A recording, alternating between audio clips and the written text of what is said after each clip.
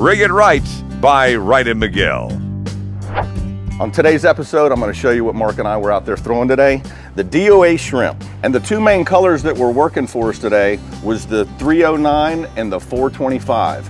What I like to call either the cotton shrimp or basically it's a green holographic shrimp. It was the first lure Mark made when he started DOA lures. It worked great back then and it's working awesome today. Now the line we're throwing out there today, I was throwing the XS and Mark was throwing the Wind Tamer. The Finn's Wind Tamer worked so well, especially when that wind kicked up on Mark today. It was absolutely blowing the line all over the place. Wasn't getting the wind knots like he would if he was throwing another braid out there. I stayed with the XS. It's a nice smooth line. Just absolutely got the job done. And as always, we're throwing Seagar fluorocarbon leader, throwing 20-pound test, and this is the Premier.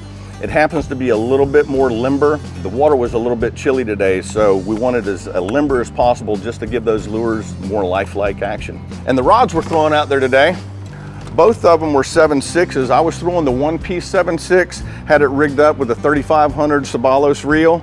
Definitely getting the job done for me today out there. Mark was also throwing a 7.6, but brand new from Wright McGill, it's the 7.6 travel rod.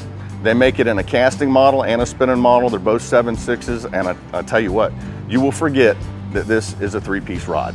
I want to say thanks to Mark Nichols for putting us on those fish. Wait till y'all see what's coming up. It's going to be another first for Addictive fishing. Remember one thing though, every fishing season starts right here at Dick's.